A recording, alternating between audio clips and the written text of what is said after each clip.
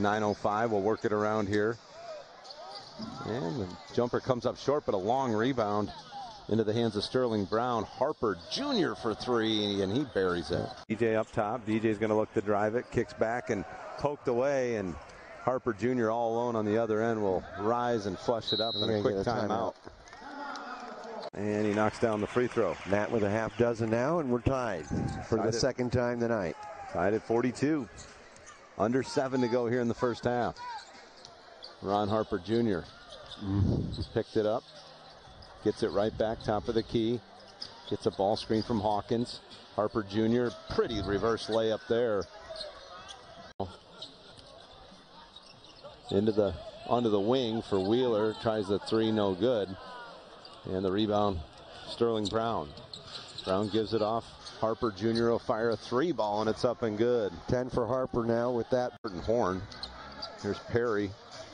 Tough shot there, no good, but Harper Jr., that should be another delay of game. He tapped the ball.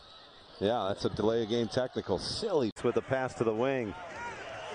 Morcell will try a three. Shot no good. And the Banton tried to put it back in, couldn't, but Ron Harper Jr.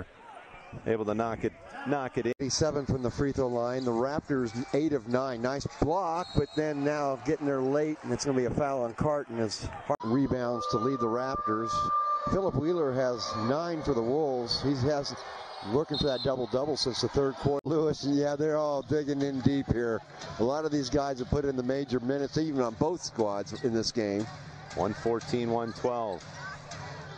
Banton matched up with Bohannon. Now they go to Harper Jr. Three is up and good. Harper Jr. has been solid at certain points in this right now to win this one, John. Ron Harper Jr. at the line. He kind of came alive here in the second half also. He had big Harper with 21, looking at 22 here. And both free throws good for Ron Harper Jr. I will call the advanced time.